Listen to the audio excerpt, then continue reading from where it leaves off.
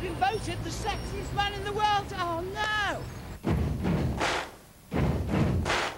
Because today, for one day only, Cheggers gets to play a bit of rock with John Bon Jovi. See you in a minute, folks. Autograph hunters. Hi, you're watching Music News.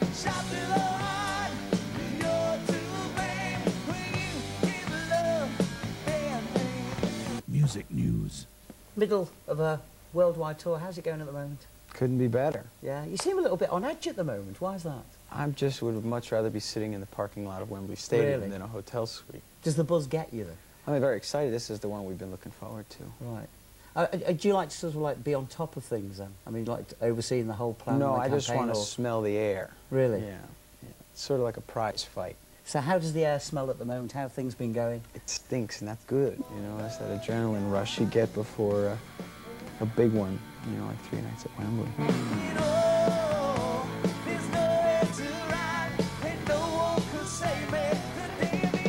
And what about the rest of the family? I mean, do you take them on the road with you? Sometimes, you know, they're here. Do you find having the family around a bit of a distraction sometimes? I mean, No. does one become the father on the road?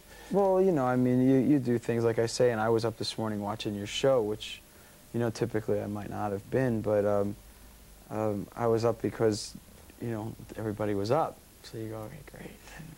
Then you go back to bed. Are you a family man? I mean, do you get involved in sort of changing nappies, that sort of thing? I haven't done it for a while, but I'm very capable. You know, I've done it. And what do you take them to the gigs with you as well? Or? They've been just to a couple. Yeah, just to a couple.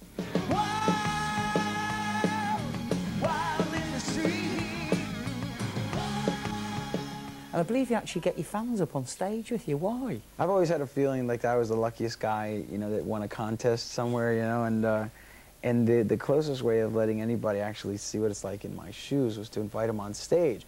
And typically it would somewhat be a distraction to go, excuse me, to these 72,000 people. I'm going to bring up Joey here from the third row. And so what we do is we have these bars, and we invite a couple hundred people during the course of the night that get picked out of the audience at random. Oh, I thought it was 1 or 2. No, no, during the course of the night there'll be 200.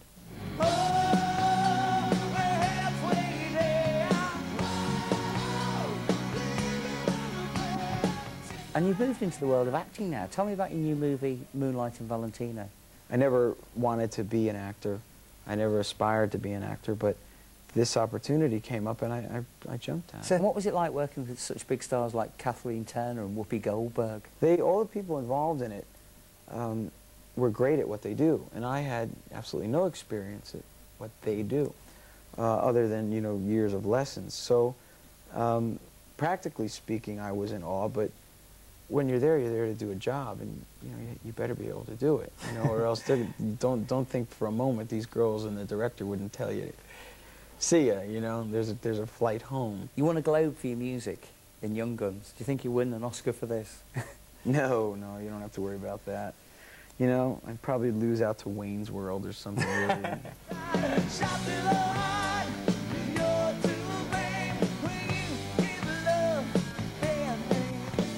Are you a romantic? Yeah, sure. I mean, I proposed on my knee and asked her dad's permission and did all that kind of stuff.